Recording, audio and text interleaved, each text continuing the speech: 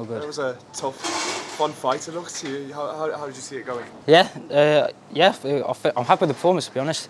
Yeah, very happy with the performance. We boxed how I was instructed to do, you know what I mean?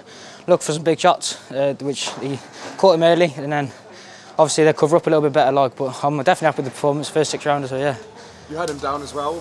Did you think you could get the stoppage? Yeah, I mean, I dropped him quite hard in the first round. I mean, I know I punch hard, and it just goes to show. Past the journeyman now, do you know what I mean?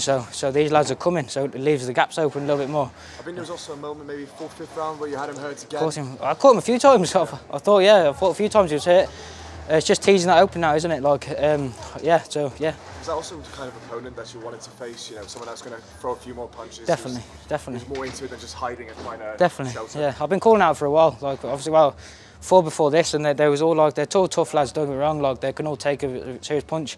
You saw today, I can punch hard, especially when I'm boxing at heavyweights. I'm actually going to be boxing at. When I box the lads that are around my weight, geez, it's going to be a good night. We're going into Christmas now. How are you approaching the next year? Is it a lot of active 6 rounders, 8 rounders? Yeah, 100%. Yeah, 6 rounder again after Christmas, hopefully. I mean, I'm in it for the long run at the end of the day.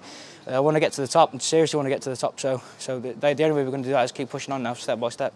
And you must enjoy it as well, getting all these opportunities in your hometown. Oh, it's quality, yeah. Honestly, the lads getting behind me, lads and ladies getting behind me.